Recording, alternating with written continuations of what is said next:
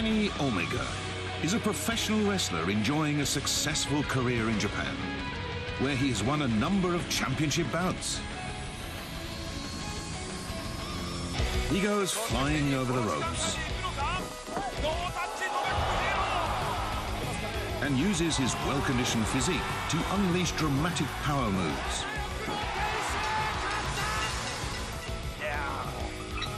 Kenny trains every day to hone his speed and power. But he is also a big fan of Japan's popular culture. He pursues this interest on days off, when he goes looking for video games and anime-related merchandise. He even uses pop culture motifs in the wrestling ring.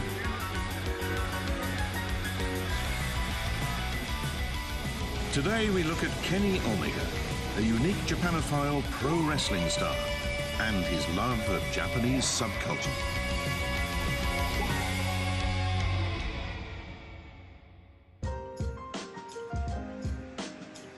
Hello and welcome to Japanology. I'm Peter Barricam. Today we present another of our Japanophile profiles. I'm in a pro wrestling venue that doubles temporarily as a beer garden. In Japan, you'll find beer gardens all over the country during the summer months. This one, you can actually watch wrestling bouts as you drink your beer. So let me move straight on and welcome our guest for today. So, ladies and gentlemen, please welcome in the red corner, Canada's king of the streets, Mr. Kenny Omega. Woo! Yeah, it's game time, baby. Okay, Pete, I'm coming for ya. Let's go. Okay, let's start this thing up, baby. Start off with a handshake. Great to meet you. I thought I was going to get bounced out of the ring. No. We're good buddies. We're good buddies, yeah. Japan is one of the world's big three professional wrestling countries. Pro wrestling fans flock to arenas. But the company representing Kenny, his promotion, also takes wrestling out to some pretty unusual locations, including campgrounds in the woods, pubs, and many other places. You don't even have to wrestle an actual human. This bout is against a dummy. And here a stepladder is the opponent. But even in the anything-goes world of Japanese professional wrestling, Kenny's style stands out. He brings motifs from video games and anime into his wrestling. His ring name comes from the toughest character in a role-playing game, Omega Weapon. He enters the ring to a tune from his favorite video game.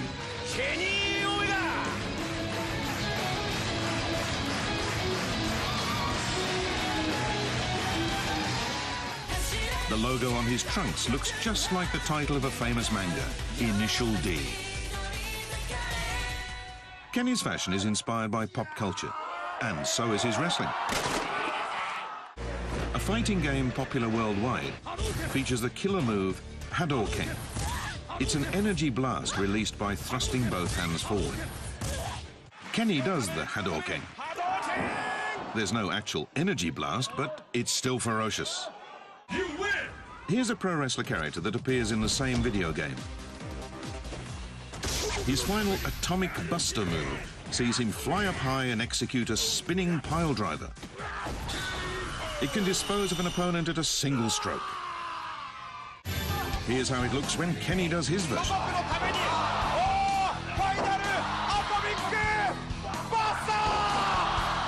But he can only use it on dummies, not people. Kenny's pro wrestling incorporates various elements from the Japanese anime and games that he loves.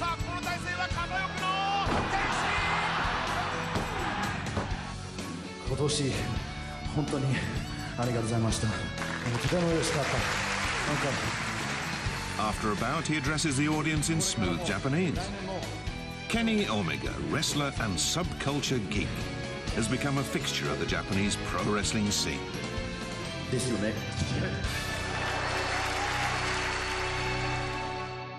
Obviously, you made the effort to learn quite a lot of Japanese as well. In the video just now, towards the end, we saw you there in the ring talking on the mic in Japanese. Oh, yeah. And we've got all these comic books here. Yeah. I started, my favorite anime of all time here is Hajime no Ippo. And I started watching the anime. But they only syndicated a select amount of episodes. And I love the story so much, I wanted it to continue. And there's no other way to do it except for reading the mangas. It's the only way, because the mangas go so much further than what the anime had. So if you want to know, it's an extra incentive to continue learning. So of course, I'm going to try whatever I can to continue. And yeah, if you have an interest in it, I think you feel an interest or a need. You're something that motivates you. Exactly. Yeah. Motivation, or if it's do or die. You know, you'll find yourself doing things you never dreamed of yourself doing. I guess everybody knows that pro wrestling, to an extent, is scripted, and I don't want you to give away too many trade secrets or anything, but when you're fighting a bout, how much of it is improvised? I mean, you'll have a set of motions that you're going to go through, or will you suddenly throw something in? How does that kind of work? Right. It's all case by case, of course, and I think that's part of my style, is to really be explosive and unpredictable. I have very original movements, and I do that purposely so that it doesn't look scripted, and so that it's really sort of original, spur-of-the-moment movements. Well, it's interesting that you come here in the first place, because, I mean, pro wrestling obviously is a worldwide sport. Yeah. But I would imagine that North America must be far and away the biggest market for it. What would make you come to Japan to do this here? They're more controlling in the States. I was once with the world's biggest promotion, and that's WWE in America. And that's heavily scripted, and a lot of the times they want to have control over your person. So they'll give you a new name, a new persona. They have people scripting your movements, what you do, what you say.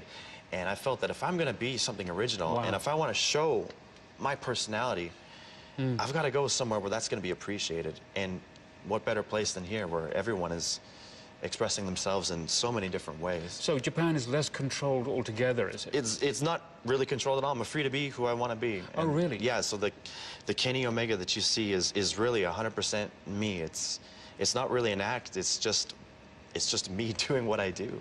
I know there are lots of people in Japan who do that. They just go out in the ring and they are themselves. Yeah, I would say for a lot of the Japanese wrestlers out here, they're living the dream. Just like with any job here in Japan that I notice, people devote themselves 100% to what they do. And it's not a hobby for people that wrestle out in Japan. It's their dream and it's their life. So when you put that kind of time and when you put your heart and soul into something, you're going to put yourself out there to the world. So I'm kind of amongst an entire culture of people that are giving themselves to the world. So if I don't give myself, my true self, then I'm just going to be one of those guys that show up to Japan once and you'll never see me ever again. I thought I should keep it real and take it as far as I could go. Kenny Omega's real name is Tyson Smith. He was born in Winnipeg, Canada in 1983. As a teenager, he just loved anime and video games. When a friend told him these favorites were Japanese creations, Kenny realized he was a Japanophile. He made his pro wrestling debut in his native Canada in 2002. He went on to appear in rings in the USA and around the world. In 2006, he started thinking about wrestling in Japan after a friend showed him a video of the Japanese promotion Dramatic Dream Team, or DDT. He saw Kota Ibushi, who was about the same age, going crazy outside the confines of the ring. Kenny was captivated and decided he just had to fight Ibushi. So Kenny filmed himself wrestling in the DDT style and uploaded it on YouTube. He also issued a video challenge to Ibushi. This all-out PR blitz paid off, and he was invited to take part in a bout in Japan. Because Ibushi, I'm the next top ROH star, not you. I'll get sick of Ibushi. I will see you. The way he went about approaching us was really unusual. And when he actually got here, he turned out to be just as good as we'd hoped. Kenny finally made it to Japan in 2008, and his date with destiny took place in an arena transformed into a beer garden. He raised hell inside and outside the ring, but eventually, Ibushi prevailed.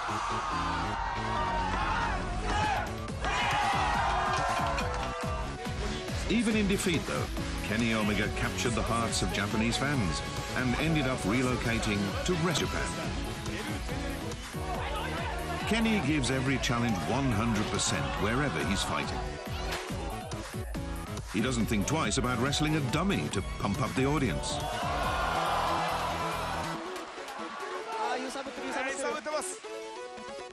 Kenny and Ibushi have won championships as a tag team, and he is now one of DDT's featured wrestlers. I thought it was really interesting that you used YouTube to get yourself noticed, a very 21st century way of doing things. Yeah, I mean, I was sort of the YouTube boom. Now, you sent that to DDT specifically? Specifically, yeah, because I had wanted to have a match against their best wrestler, Kota Ibushi. Okay, so you knew of him from when you were in Canada? Yes. I had wanted to go to Japan, and I'd sort of felt like anywhere that I'd went, no one really grasped my view and my vision of what wrestling needs to become. Until I saw Ibushi from DDT, and I thought, he must think the same way that I do. He's doing the same crazy things that I'm doing.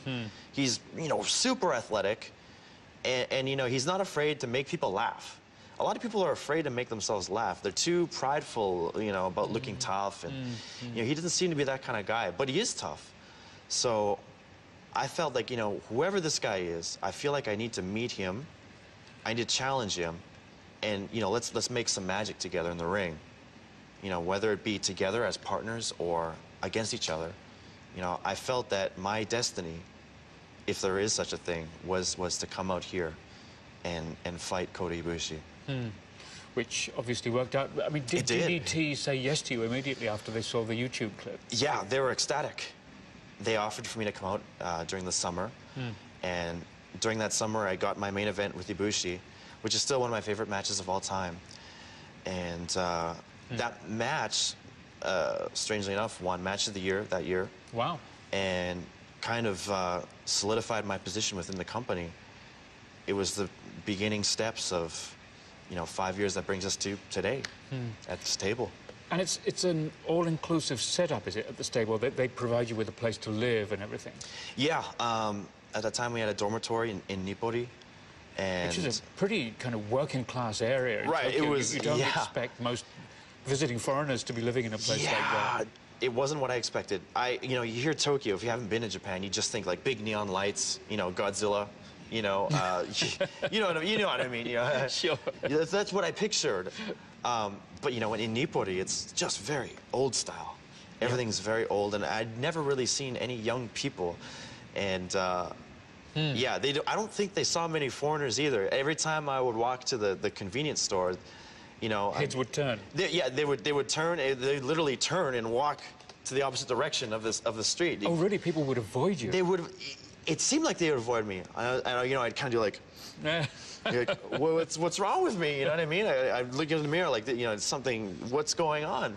I knew I looked kind of strange with my curly hair, and you know, but it's just, I worried that I was scary, you know, or that the way I was, you know, the clothes that I was wearing, or the way, I wasn't sure what it was. And you know, eventually I'd found that Japanese people are so helpful. They want to help, you know, whenever they can, and they're very polite and very good-natured.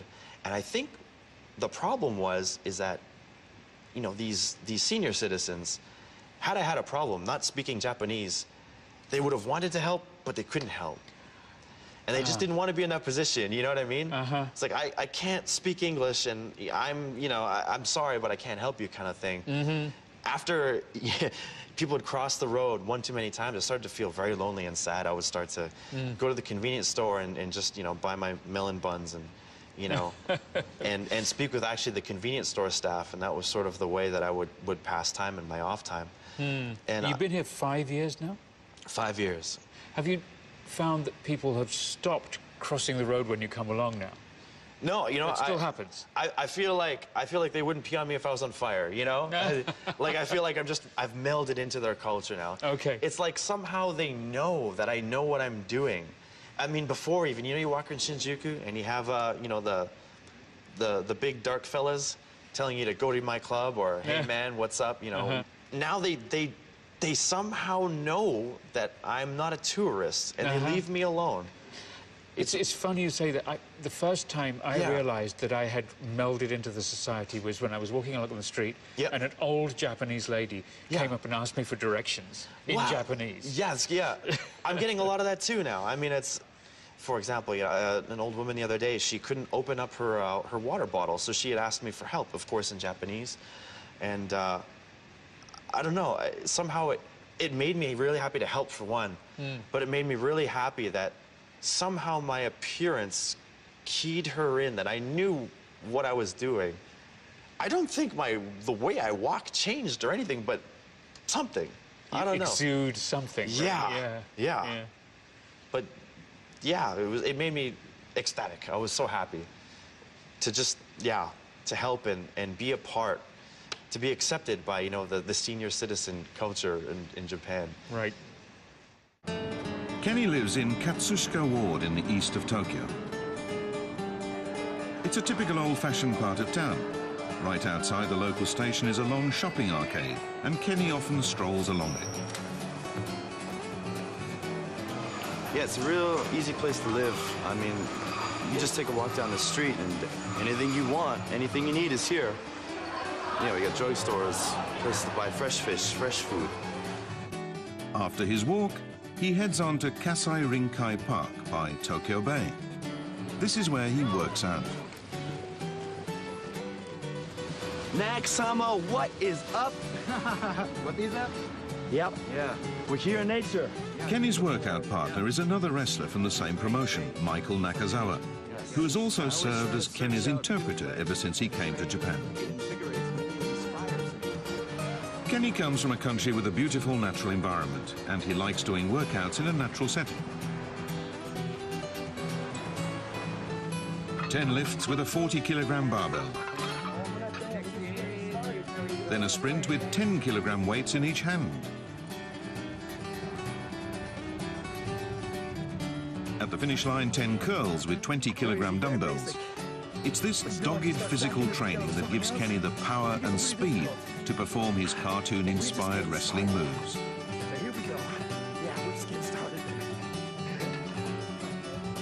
A fan spots Kenny working out and approaches him.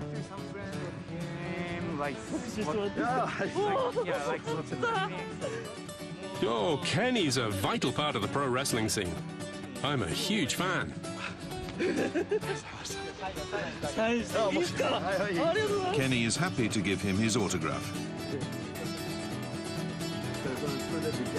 Oh, yeah. Next, Kenny and Michael head for Akihabara, Tokyo's sanctuary for all fans of Japanese subculture. Kenny has been here countless times since moving to Japan. He's a regular at this shop dealing in older video games. He says he once spent 50,000 yen in a single visit.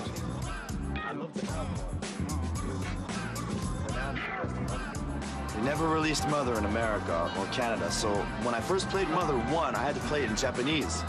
So I had to learn hiragana and katakana. There was no kanji, so it was kind of easy level Japanese. The wall is lined with video games. One of these games might inspire his next signature move. He winds up the day at his favorite bar. Hi, Kenny. Good to see you. How are you? Thank you. He got to know the proprietress, Tokiko Ando, soon after arriving in Japan. Ando's daughter and son-in-law work in pro wrestling in the United States. They asked her to help Kenny to get settled in Japan.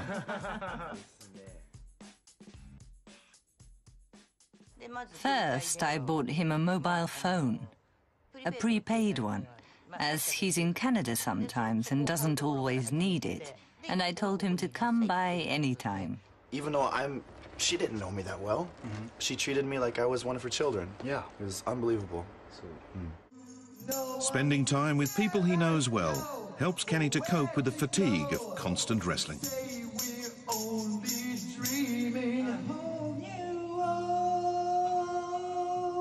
And that's a day in the life of the geek wrestler Kenny Omega. How does a typical week for you break down these days? I'd wake up very early in the morning. I would eat my breakfast, and while I'm eating my breakfast, I would watch something inspirational, something to get my butt out of bed. Usually that has something to do with like cartoons or superheroes. Okay. That's just, you know, that's where I draw my inspiration from, are these fictional characters that really stand for what's right in the world, because that's, you know, what I kind of want to do. And, you know, I'm eating, and that kind of gets my stomach in the mood for working out. I'll train with however much time I have, and then from there it's the bus. And then from the bus we're traveling to some place to do a match. Then we do the match, and then from the match it's some sort of event. And then from the event you're arriving in the wee hours of the night to sleep for a couple hours, to wake up to take the bus. And then it goes from there. Wow. Yeah, and then, you know, if you can, I like to train more than once a day if I can. So I'm always kind of trying to like squeeze in like my weight training, maybe before the show or after the show. And then to also squeeze in between eating the right kinds of foods, and it's difficult, but that has been my lifestyle up until today. So there'll be a match almost every day? Almost every day. Wow. Yeah. Do people get hurt a lot? All the time. All the time. But I mean, it's the nature of the beast. People get, you know, people get hurt. Sure. We all chose to be a part of the sport, and it's going to happen, whether it's an accident or not. You know, just part of the match. These things happen. What do you think it is in Japanese society that produces a scene of this quality? I think there's different styles in wrestling, and I think pro wrestling became a legitimate martial art in the sense where you could use it in a fight and you could win. And I mean, even in mixed martial arts today, which is, you know, very popular worldwide, people still represent pro wrestling style, and they still win a lot of fights. And I think with DDT, is that they take the fundamentals of strong style, and they use various references in pulp culture and whatever they can find that they think will be entertaining, and they turn it into something that's not always just serious, but fun. I think all of us have a, you know, they have a soft spot in their heart for the things they grew up with as a child. Especially our president, Sanshiro Takagi. I mean, he loves Gundam. He made a Gundam suit for himself to wrestle in. And he's had, you know, various alter egos, you know, to do with ways where he could just dress up and have fun. He's, you know, secretly wanted to be a gravure model, you know, so he's not afraid to voice the crazy things that in his interests in wrestling. And, I mean, aside from just the president himself, DDT kind of has this open policy where if there's a statement you want to make, just go ahead and make it.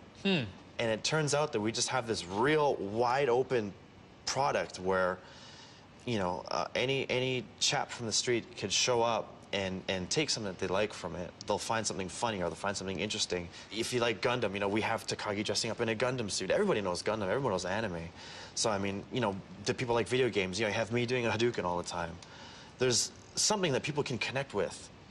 And I think that's what's important, is not everybody always just wants to go to a wrestling show and watch wrestling. They want to have like a tether to their youth, or to reality, or to an alternate reality maybe. And I think DDT does a really good job of branching out in so many different directions where everybody will find something that they like. I think that's been their secret to their success. And the last question on this program is always the same. What is Japan to you? To me, Japan is kind of like a key to unlocking, I guess, the real me. I'd always loved Japanese culture and, you know, Japanese games, anime, manga, but I had humble dreams, and I never really had an expectation of myself to do anything special. And, you know, as it turned out, I had this one match with Ibushi, and it opened up this world. Yeah, I'm very proud to say that Japan is my place of work and my home, and that a lot of my good friends and, you know, they're family by blood, but family nonetheless, are here in this country. Okay, thank you very much. Yeah, thank you. It was the fighting of Kota Ibushi that first made Kenny interested in Japanese pro wrestling. In tag team bouts, they are partners who respect each other's skill.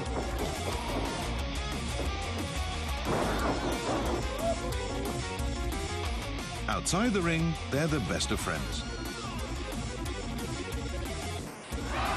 But Kenny has yet to defeat Ibushi in a one-on-one bout. Since they fought 4 years ago, Ibushi has grown into a formidable wrestler and the face of DDT. August the 18th, 2012. At long last, Kenny has a shot at revenge. His bout with Ibushi is billed as today's main event. Kenny is fighting to knock Ibushi off the DDT throne.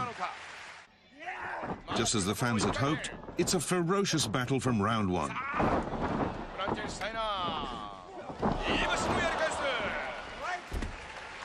After flashy moves by both wrestlers, the bout builds to a climax.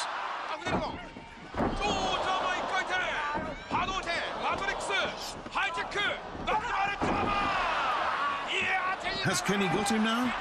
But at the last moment, Ibushi struggles free. Kenny can't hide his astonishment at Ibushi's strength. Ibushi unleashes his ultimate move on a bewildered Kenny.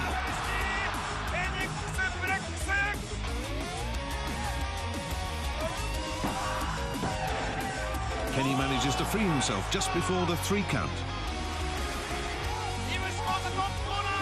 But Ibushi goes on to deliver the coup de grace. The Japan quest continues for Canadian pro wrestler Kenny Omega.